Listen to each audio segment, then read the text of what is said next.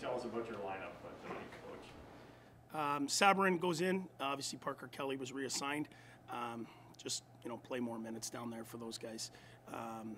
And Forsberg will go in net. Murr's on IR, but he'll come on the trip with us. Things look good. That hopefully he'll be back in a week. Sorry, did you say Matt will come on the trip? Yes, he will, and it looks like things are progressing. So we're hopeful he'll get back on the road trip. Gambrell come with you guys as well? Yeah, he's going to fly in today, I believe. He'll practice with us tomorrow. It's an off day, but he'll be at the rink tomorrow. Then he'll practice with us Wednesday, and then on our way to Dallas. You just, as far as Gambrell goes, you just need some depth, right, DJ? Yeah, for sure. I mean, no excuses. But Pinto's out, White's out, Bishop's out. So, in an organization, you probably have 10 centers. You have 5 that you think could play in the NHL, and then you got 5 that can play in the American League, is what you think. And of those 10, right now 3 are out, and 3 of what we thought would be our 5. And obviously, Nick Paul playing centers helped us out big time.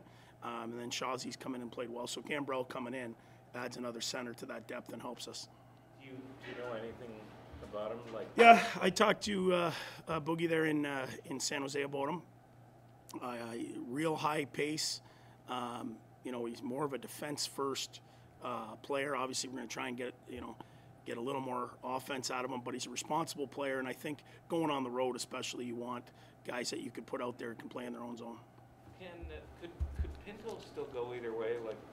Still maybe need surgery, or maybe maybe not? Or, you're still waiting on word on that? Well, we're still waiting on official word, but it's real optimistic right now that we think that he'll be fine in a couple weeks or less. But we're certainly not going to put him in danger's way. If it looks like we could injure him any further, we certainly wouldn't play him. So there's no rush there. He's going to be a good player for us for a long time. So we want him back. It's a huge hole for us, but at the same point, his development is a huge piece of this organization. And I assume with Murray that it's a neck more than anything.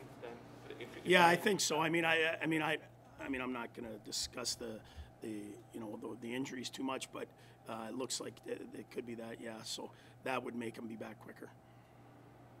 What does your club take from that? You got such a young team. What's kind of the learning lesson that comes out of that loss to the Rangers? Well, you just got to make simple plays at the end of games, and like I said, it's better to learn this now than it would be to be in like I said, when this group, all comes together and we have all the pieces and everything's healthy and everyone's going, I was talking to Sanford about that playoff series when there was a hand pass. I believe it was San Jose in overtime and they lost the game. And you could sit there and dwell on it and let it carry into the next game, but you have to turn the page and go back and play, and that's what St. Louis did, and then they go on and win the Stanley Cup. But if their coach comes in and starts crying and moaning about a certain call or we got the bad end of that, whatever the case may be, your team's going to follow that lead, and there's no need, there's no excuses in this game. No one cares. At the end of the day, you got to get results, and we got to turn the page and go on. How does adding Scott Sabourin to the lineup kind of change the dynamic of what's on the ice? Well, I don't know if they're officially the biggest team in the league. They're one of the biggest teams in the league, and they're big bodies, and their big guys have skill, the ability to be physical but also score. Savvy's a bigger guy that can get on the forecheck and give us a little bit of backbone. Obviously, we got some bigger defensemen, Josh Brown and guys like that, but Savvy's going to be able to get on the forecheck and kind of do, we hope, what their forwards do to other teams. Just Ovechkin has been such a force early on. How do you kind of approach him, I guess? Well, that's been a decade-long question. How do people shut this guy down? Obviously, there's no answer to that. He continues to score at a violent pace. He's got 5 and 5. If someone had that answer, they'd be hired all over the league and they'd be the genius. So, at the end of the day, we have to try and limit his time and space, limit him on the power play. That's where he really, can let her fly.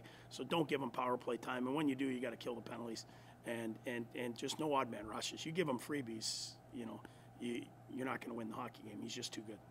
Is the problem with them that they kind of come in waves? Well, yeah, Kuznetsov, him and Wilson Kuznetsov skates as good as anyone. Then you got Ovi and Wilson are two of the bigger guys in the league. They're just heavy people with skill. So, you're going to need more than one line checking them, and more than 2D. Second half of the shift, it's going to have to be all hands on deck. You have to understand when you're out there against them, they're the best players. And, an even shift against that line or some of their guys is a great shift. Will your PK unit make any adjustments to defend him? Yeah, for sure. I mean, I was in Toronto, one game, we had one thing, and you shut him down and you think you got him, then the next game he gets a hat trick. So there's every team in the league has tried every different scenario. The key is, you got to try and win the face-off, get it down, and then you got to stop their first clear. And then, you're down to 20, 30 seconds of them left on the power play. But if you don't win draws and you don't stop them on the entry, I mean, every power play in the league is good. They're going to get chances. So that's where we really got to hone in, is not letting them get set up. Once they get set up, they're going to get some chances, just limit them. Would you like to see him catch Gretzky? What's that? Would you like to see him catch Gretzky? A huge Gretzky fan as a kid. Growing up, that's my era. But at the same point, it is something else to see and to live it. I mean, I played coached in a playoff series against this guy where it is amazing how he shoots the puck. I mean, Biding, he's healthy. I mean, I think, it looks like he's going to, and deservedly so. I mean, he can look at goalies from distance. He can score by scoring dirty goals. I mean, and with all the technology in today's game and all the video that goes with it on how to shut him down, and yet he continues to keep doing it, really is amazing.